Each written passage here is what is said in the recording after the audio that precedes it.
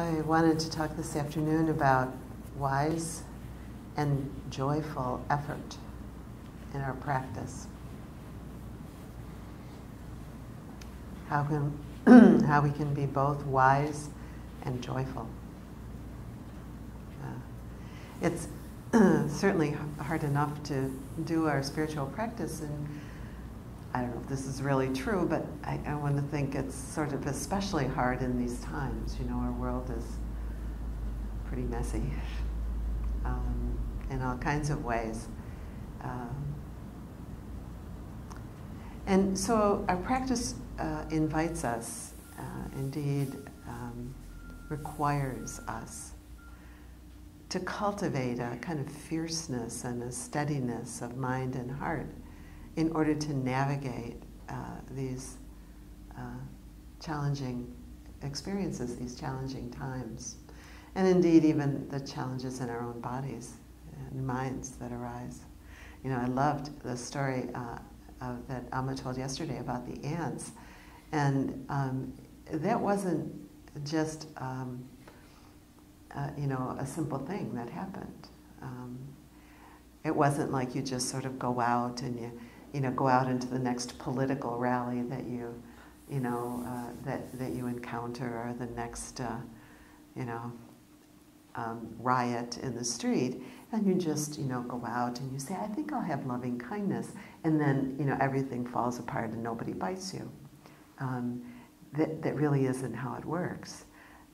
Remember that Amma started the story in talking about, was it tiger? Was it tiger practice? Mm-hmm. Tiger practice. So desert practice and then in, you know, tiger practice, this kind of effort, this kind of fierceness and steadiness of practice that was required in order to have both the stability and the composure and the kindness that really were brought to bear in that circumstance. That was so awesome. Diane Musho Hamilton has a book that she writes about working with conflict, and in it there's a passage that I really love, and she says something like, you know, we have to rid ourselves of the illusion that if we're going to work with anything difficult like this, that we're never going to lose our composure. You know, that it's just going to be serene and sweet and tidy, and that of course we will lose our composure. Of course we will mess up. It's part of the deal. And so we kind of cultivate this capacity to have joy and wisdom and steadiness in these difficult circumstances, whether the difficult circumstances are internal. We're sitting on our cushion, we look all very serene from the outside, and there are, you know, 27 thunderstorms going on, or external. So how do we have this kind of fierceness and steadiness with really any object that arises? Anything, anyone. That's really the invitation of our practice. You know, bull ants. How do you do that?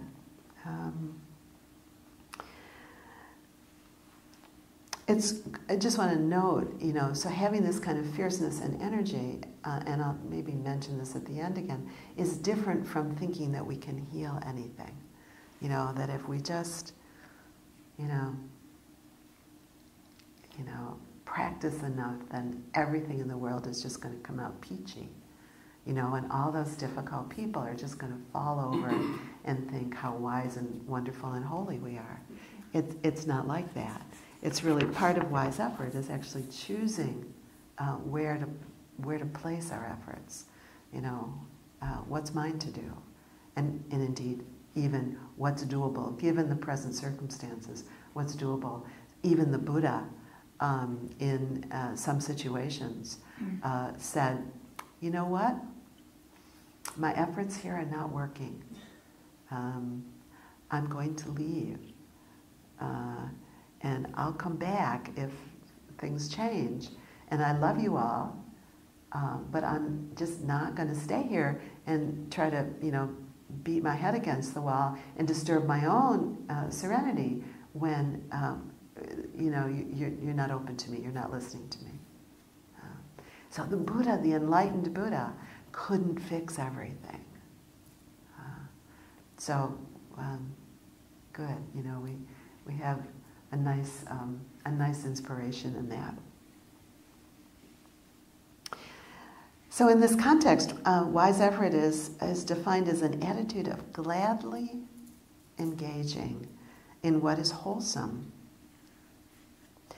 with its function is to cause one to accomplish wholesome actions of body, physical action, of speech, and of mind.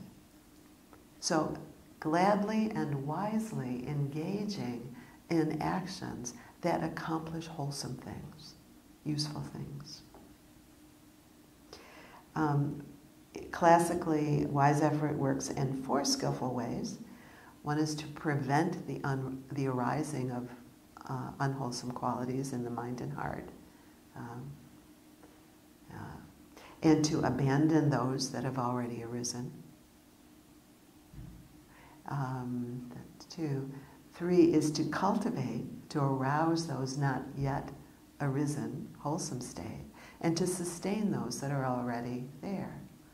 We've been working a bit with sustaining the goodness, really noticing and addressing the goodness.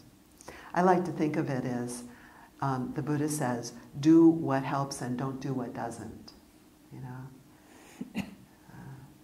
So wise effort, do what helps, don't do what doesn't. Some balanced energy demanded by the task. Not too much, not too little. Directed toward freedom and ease. We can have all kinds of effort directed toward things like robbing a bank or destroying the reputation of our neighbor. So wise effort directed towards something that's wholesome.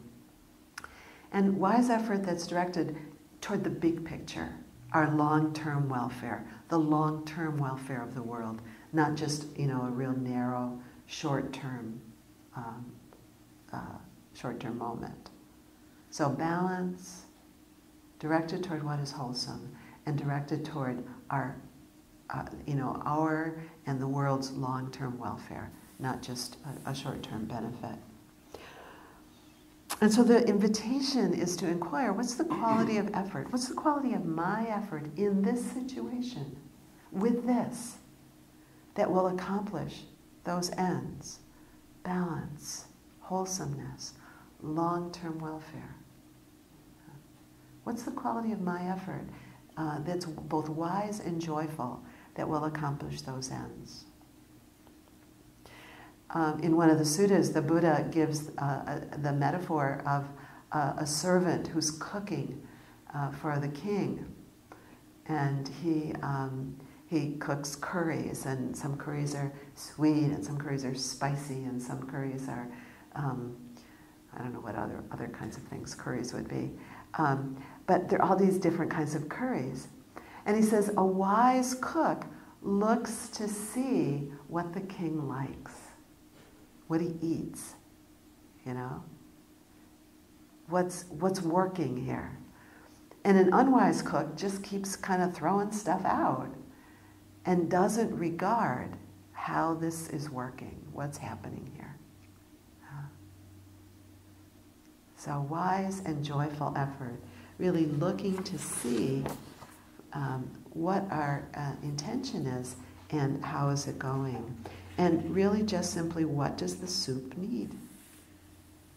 And with respect to our own practice, here we are on retreat, what does the soup need? Here, now, in this moment, given this quality of mind and heart. Do I need to be inspired? Does the mind and heart need to be gladdened? Does it need to be aroused, you know, kind of the energy aroused? Does it need to be diligent and persevering? What does the soup need right now? And only, again, I would know. Does it need to be steadied? Does the mind and heart need to be strengthened? Does the mind and heart need to be encouraged and supported? Does the mind and heart need to let go and abandon something that is simply maybe a long-term habit, but just isn't helping? It's not really what the king wants to eat. It's not making good soup. So right now, what does the mind and heart need? Can we taste our soup? In any given moment, can we taste what's going on here for me? And then pause and inquire, what's needed here? My own practice was very steady this morning, and then this afternoon I was kind of tired, and the mind was kind of, lethargic and agitated. And, that I realized that if I just sort of kept kind of making myself pay attention, that it would just be kind of drudgery for 40. Those sits where you kind of just sit and you think, is it time yet? Is it time yet? And so I did a practice that really kind of brought some brightness. We haven't talked about it, so I won't talk about it. I did a practice that brought some brightness and some clarity and some energy into my practice. A kind of very formal practice that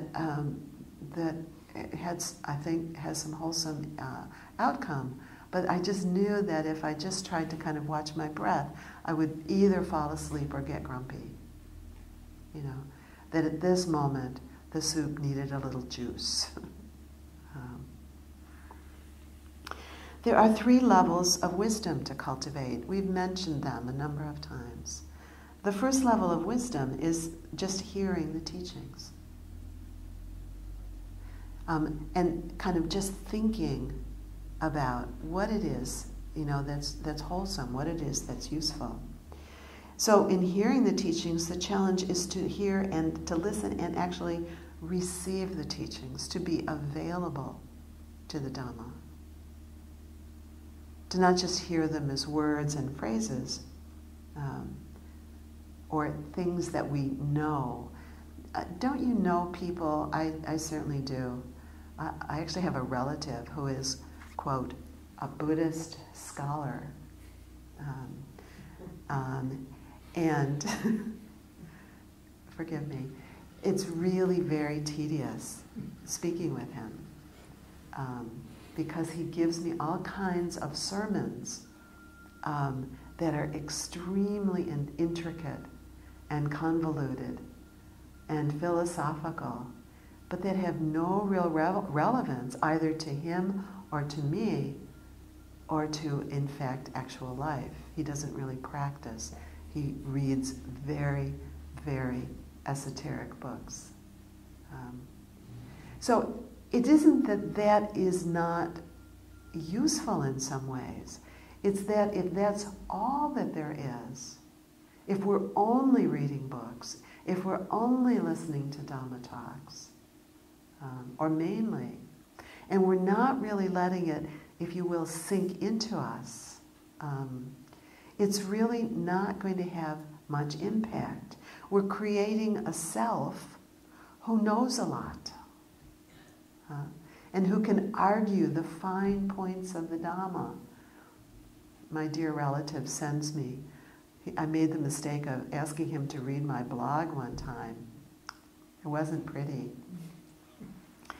He quibbled with a number of words that I used. I talked about being disenchanted. He didn't like any reference to being enchanted or disenchanted. So there's this sort of like, how many angels fit on the head of a pin kind of quality to it. But we can have that same quality about ourselves.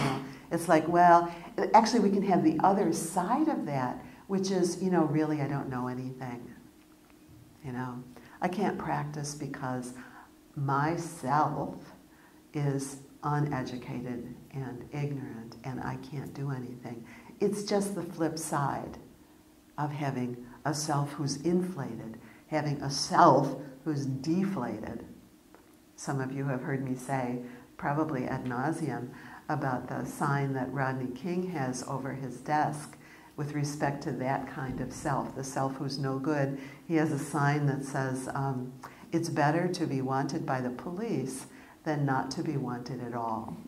You know, the sense of, you know, it's better to have a self who's just inferior and inadequate than to really have to kind of investigate, what does this sense of self and no self, what does this mean? How does this work in real life? So unless we relate wisely to our understanding of the Dhamma, it actually can kind of dig us into all kinds of holes. But the invitation, the kind of wisdom, is to let ourselves receive the Dhamma. And again, that's the invitation as we invite you as we speak, to not worry too much about, you know, the concepts, but just kind of let it in and just see, you know, what it is that kind of rings a bell for you. You know, where do you get interested? What's useful? So hearing it, and that second place is the place of reflecting, really kind of noticing when the bell rings, looking to see, there's something about that that's useful for me. And then reflecting a bit, inquiring a bit. How does that work for me? What's interesting? The Buddha kind of, the Buddha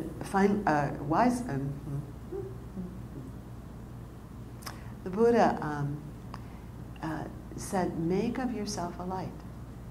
You know, we've heard that so much. He wasn't saying, though, make it up. You know, I'll say some words and then you interpret them however you want. That isn't what he was saying. What he was saying is, I give you the teaching, but reflect on it. Make of yourself a light. Reflect that, make it your own. What's true? How does it work for you in your life? How does it work? That without making yourself a light, the Dhamma is lifeless, doesn't go anywhere. And the third that we've talked about is the direct experience.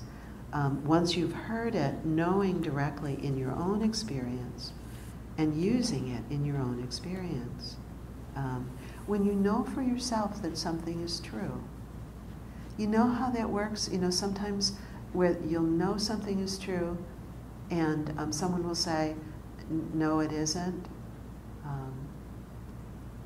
And you just know in your own experience, it is. In my experience, this is true. Nobody else gets a vote about whether or not this is true for me. And you know it kind of settles in you when you know it's true. It's not rigid. You don't have to go to war over it. It's just something you know. Sometimes we have that experience when we read the Dhamma or hear the Dhamma, where we go, yeah. It's that place where in the suttas, the monastics would sometimes at the end of the Buddha's teaching, they would go, you know, sadhu, sadhu, sadhu. They would, it says in the suttas, it says, and they rejoiced. They delighted in the teachings. That's the place where the teachings just settled in and they went, yeah, I recognize that. That's your own being. That's your own goodness. That's your own wisdom. It's sort of coming forward to meet the Dhamma, that place where you know something is true. Or alternately, where you know something feels off. There's something about this that just doesn't work. I'm not sure what it is, but there's some, you know, so that wise effort is really inquiring into how does this work? How does this work for me? What feels off? How does it go? So with all of that said, I wanted to just name a few qualities of mind and heart that I think are qualities that nourish and support wise effort. The do what helps and the don't do what doesn't. And so you might, as I go through the qualities, I seem to be into lists this week, so now I have a list of qualities in this talk. As I go through them, just see if there's anything that kind of rings a bell for you. You go, there's something I could inquire into, there's something I could work with. You know, in terms of balancing out the quality of effort that I bring to my practice. The first quality is curiosity. Just being curious, being open to mystery. Any number of times we've touched into mystery. You know, being open to mystery, just allowing yourself to be curious, waiting to receive.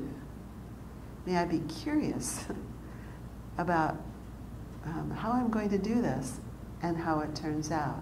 I find myself curious with the Qigong practice. You know, sometimes I really don't like it. And it's like, I wonder if I just keep doing it, what will happen?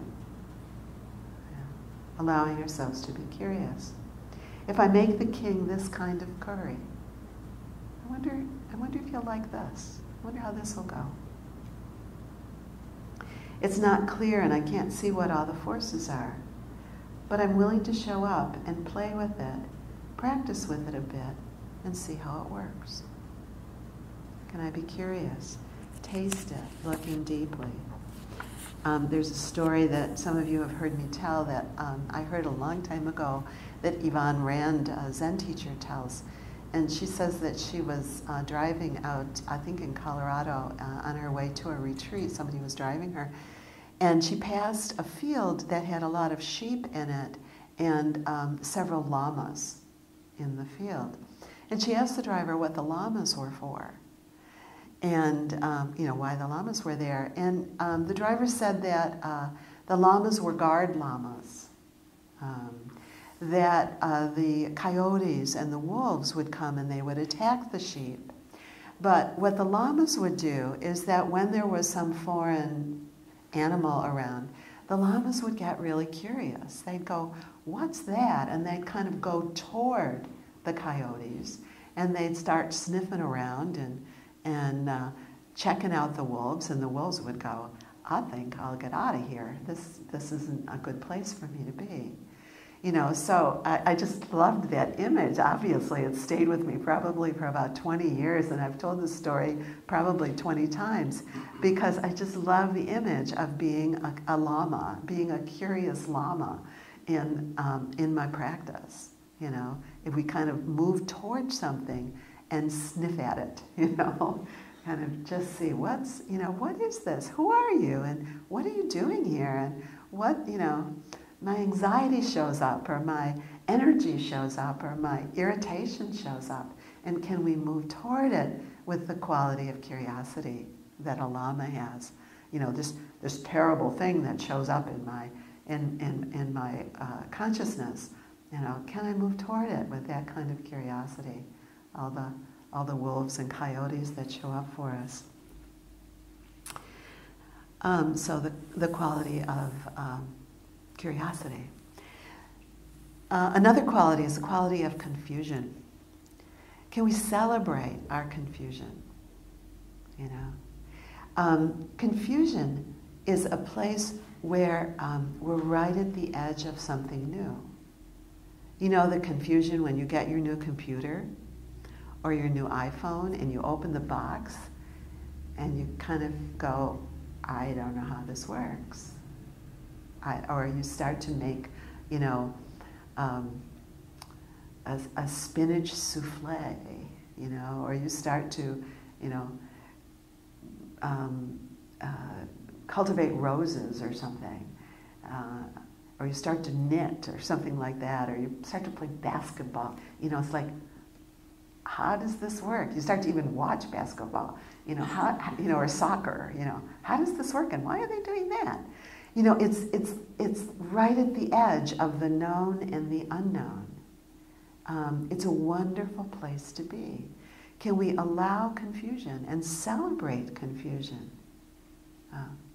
Now, there are some things that are not useful to be confused about, or even all that curious about. Why is my body like this? The Buddha actually taught whole numbers of topics that he said, you can be confused about them, but it's not worth your time to investigate. They're not wholesome topics of inquiry. So why is my body like this? Why is my mind like this? Why were my parents the way they were? Why is the world the way it is? Why am I so...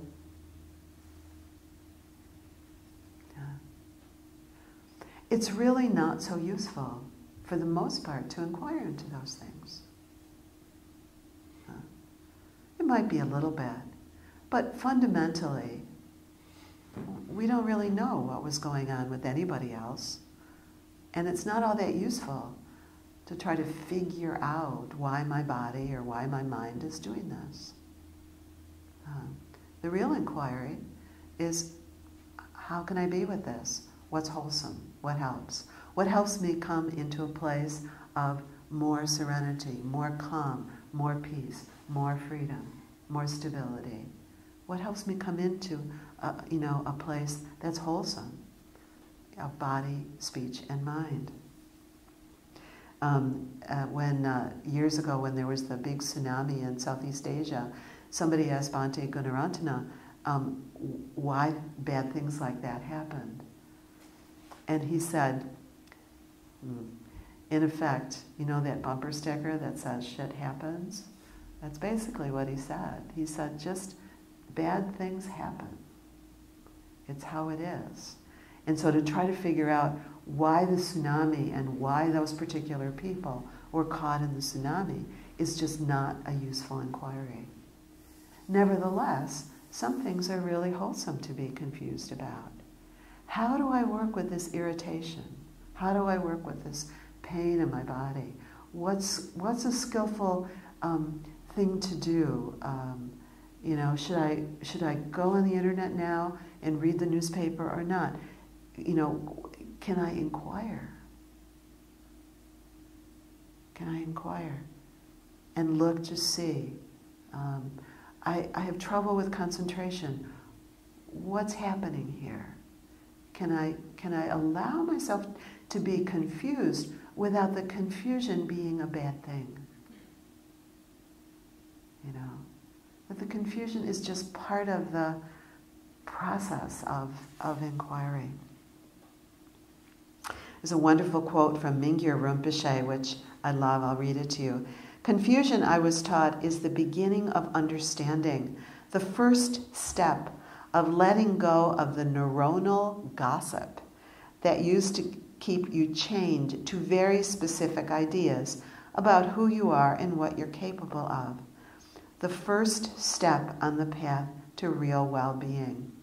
I think I like that because I love the image of neuronal gossip. That place where our minds get so busy trying to answer the question, of why my energy is like this, or my mind is like this, or why is this emotion here?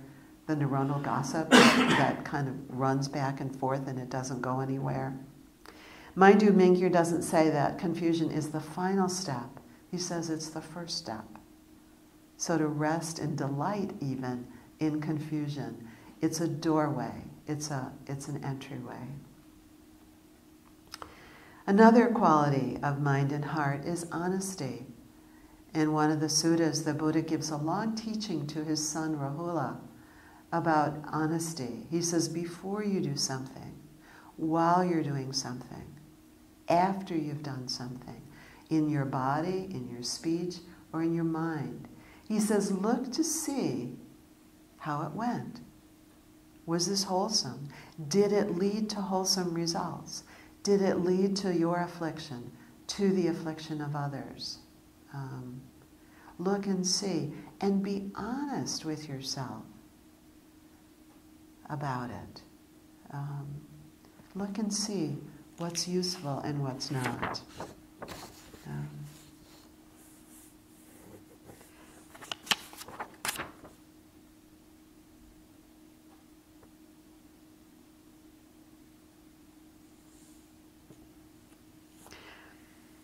And if it's not useful, it gives you an opportunity to do something. To do something different. If you regard everything that comes up, good or bad, as a statement about who you are and what your worth is as a human being, you're not going to get very far. None of us will get very far.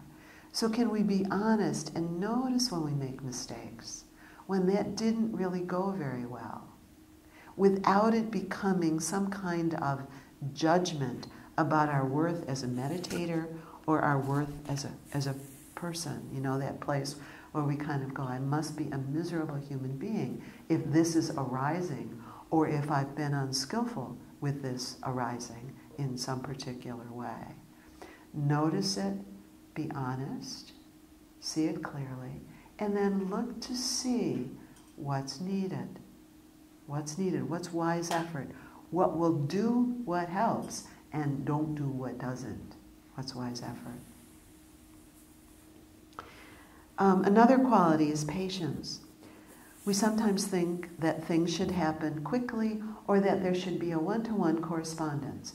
If I sit for, one moment of loving kindness with myself, then that should clear this up, like now.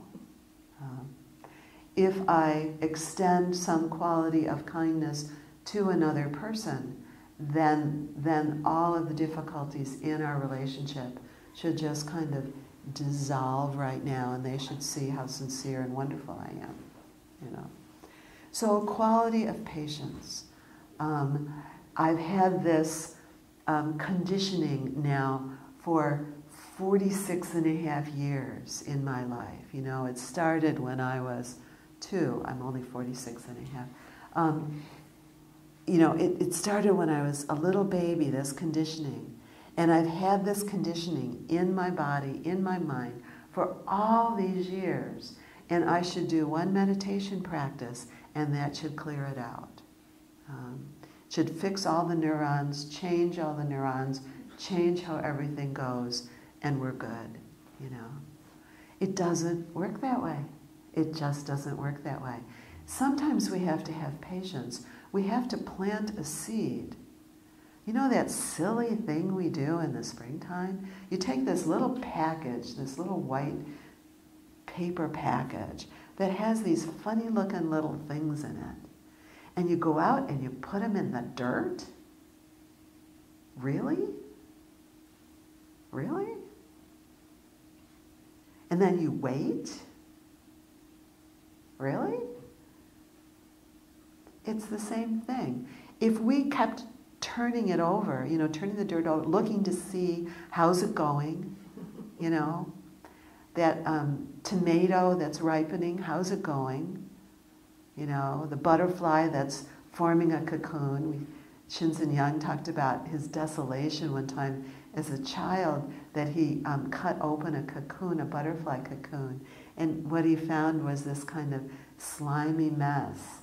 And he was so sad that he had killed this butterfly, that he wasn't patient. He didn't know to some things need to cook a bit. We need to do the practice, cultivate what's wholesome, have some confidence that it's wholesome, and be patient. We can also see that there's such a thing. There's an idiot version of everything. There's sort of an idiot version of patience. When that place where we're at the red light and it's red and it's a long red light and we're patient and we're there and we're patient and we're there and we're patient and we're there and 12 hours later we're still there and we're patient. And at some point we think, well, okay, maybe patience isn't the strategy. Maybe this is a broken light and I need to do something different. So with our own practice, we can practice in a particular way. And again, what tells us the story is really if we kind of look with discernment and see, I think I've been patient enough and it's really needing, it's needing something else, when we make a stew or a curry, sometimes you have to kind of let things cook. And then sometimes you taste it and you go, even though it's cooked a long time, it still needs something else. So, all of these things need to play with one another. But a quality of patience. Upandita says, no matter how good your practice is, if it isn't done with patience, it's not going anywhere. It's like gardening, yeah? Or cooking, or learning how to play basketball or soccer, or how to canoe your canoe. If you're not doing it with patience, it's not going anywhere. You know that thing where you're setting up, you're putting something together for your children on Christmas Eve, and that place where you really have to be stern with yourself about being patient, or when your computer jams up, you have to be really stern with yourself about being patient, because if not, you're really going to make a mess of it. Patience. And but at the same time, another quality is diligence. Kind of persistence, diligence, a willingness to kind of hang in there with it, and getting the balance of that. I love the story you've heard me say, some of you. I love the story about Michael Jordan, who I hadn't known. He was cut by his coach from his junior varsity basketball team because he wasn't good enough. I just love that story. Michael Jordan was cut from a basketball team because he wasn't good enough. And what he did with that was he went to the coach and said, if I come to you for extra practice, will you help me? And he did, and they did, work together, and the rest is history. He worked really hard to develop the skill that he had.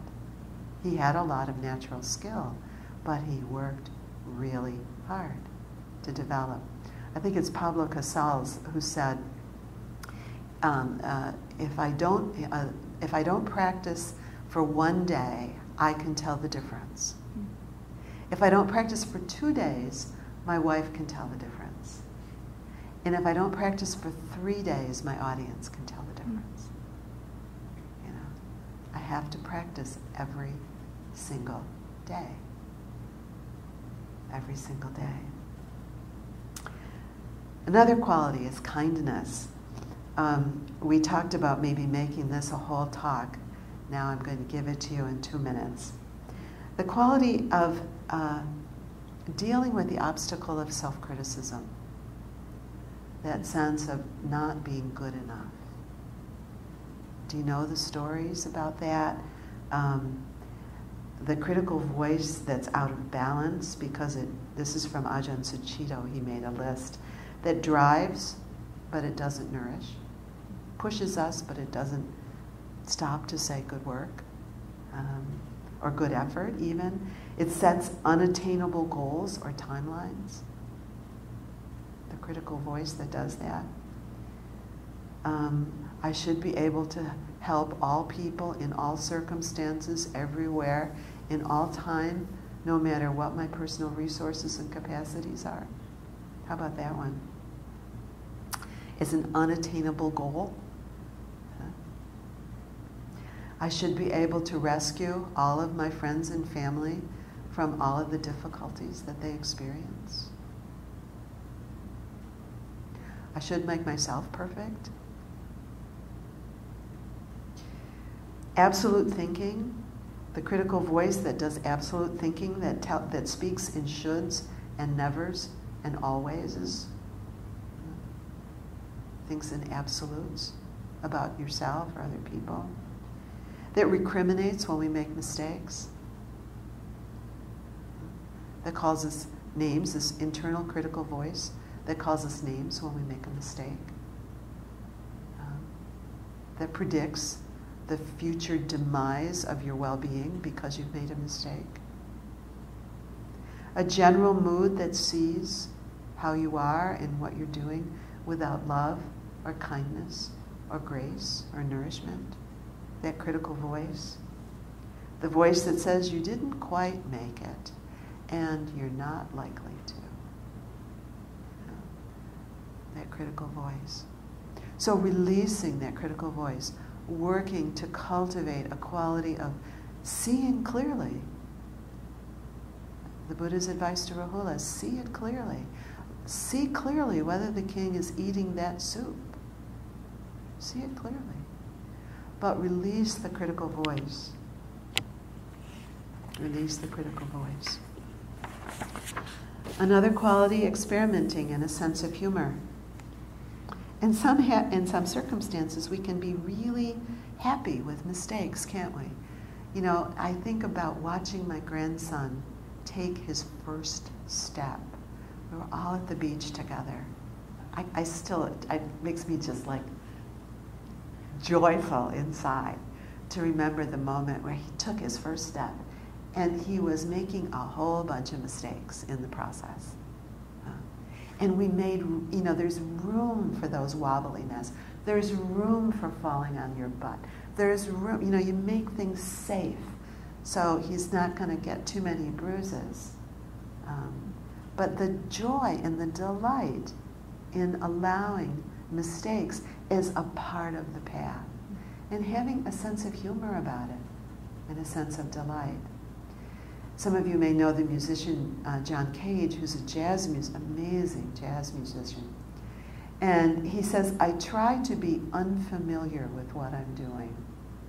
I understand that before a performance, he would go out in the woods. I don't know if he had a piano in the woods or how that worked, but he would go out and he would play everything he knew to get it out of his system so that he could be unfamiliar with what was going to happen next.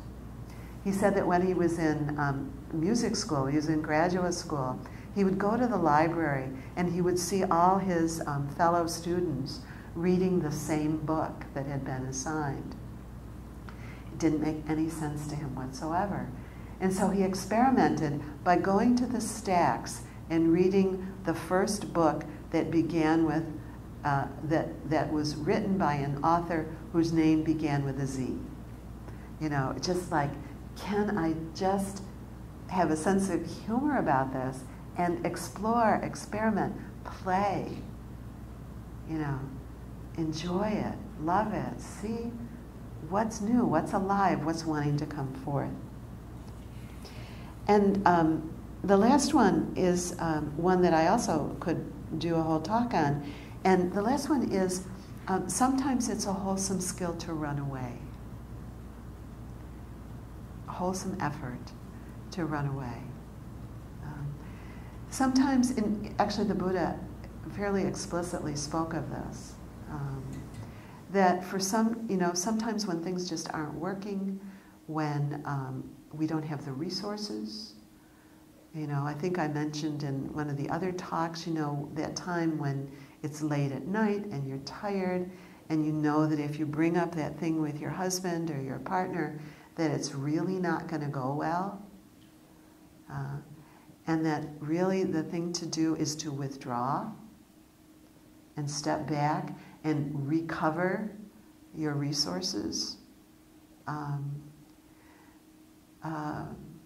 You know, so and the other thing that we've also talked about is those levels of 5 kinds of happiness. That sometimes we get, you know, we get to concentration and we realize that we can't concentrate because we actually have missed something at the first level. You know, we've missed the capacity of just taking in ordinary goodness. Or maybe we haven't healed something that needs to be healed. And so we start to concentrate and the anxiety pops up so strongly that it pops us out. We can't really function. So to step back, you know, from what we think we're supposed to be doing and to find what gives us enough nourishment so that we can bring some energy and some wise and joyful effort to what we're doing. You know, joyful effort, the effort where, you know, where we're learning something, we're doing something, and it's hard. And I think about when I was learning how to canoe. you know, and the rapids would come, and I'd be nervous and scared, and sometimes it wasn't pretty. But we're learning how to do this. But it was also fun, you know, to learn how to do something new and to know that messing up and getting wet and muddy was sort of part of the deal, just part of the deal. It's not about being all that pristine and serious about it. This is a quote from Rilke. He says, "There is here no measuring with time. No year matters, and 10 years are nothing." He's talking about being an artist, but in many ways we're artists too. He says, being an artist means not reckoning and counting, but ripening, like the tree which does not force its sap and stands confident in the storms of spring, without the fear that after them may come no summer. It does come, but it comes only to the patient, who are there as though eternity lay before them, so unconcernedly still and wide. So I could fill in all kinds of words there. It comes only to the diligent. It comes only to the kind. It comes only to the creative. It comes only to the people with a sense of humor. It comes only to the curious. It comes only to those willing to be confused. You know, that it comes, but it comes with qualities of wise and wholesome and joyful effort. Rilke says, if you're wrong after all, the natural growth of your inner life will lead you slowly and with time to other insights. So you will grow and change with your practice. We've noticed that, haven't we? Even with a little bit of practice, we notice, if we look back over time, we notice that there's a difference. Finally, I would just want to point out the obvious, that the difficulties, any difficulties with effort, with practice, with wisdom, with intention, with precepts, with levels, any difficulties that you have are just universal. All of your teachers experience the same thing.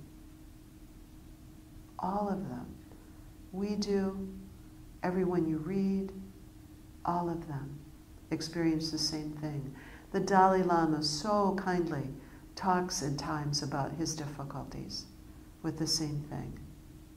So that's not any different. What's different and what you hear in the teachings is faith. And the faith that comes from seeing the Dhamma work, seeing the practice work, seeing it unfold in one's life, the capacity over time to cultivate some of these qualities and to bring them to our practice so we're not just done in by it. So that's the only thing that's different. So play with it. Enjoy it. Enjoy your cooking. Enjoy it. Thank you.